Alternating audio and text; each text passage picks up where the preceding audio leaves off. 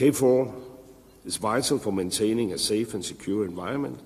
The recent events only underline this. As a long-time contributor, Denmark fully supports KFOR.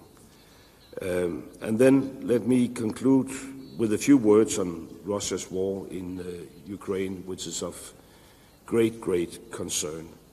Denmark will continue to support Ukraine with weapons, with humanitarian aid, with political support, and much more.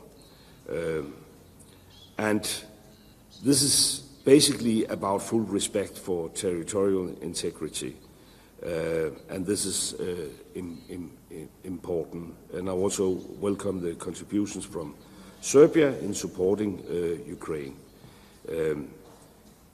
We will continue our talk tonight, and I think we will also discuss the possible, you could perhaps call it, spillover effects from the war to the Western Balkans. And I think it is important that we work together as close as possible to counter old threats as well as new challenges.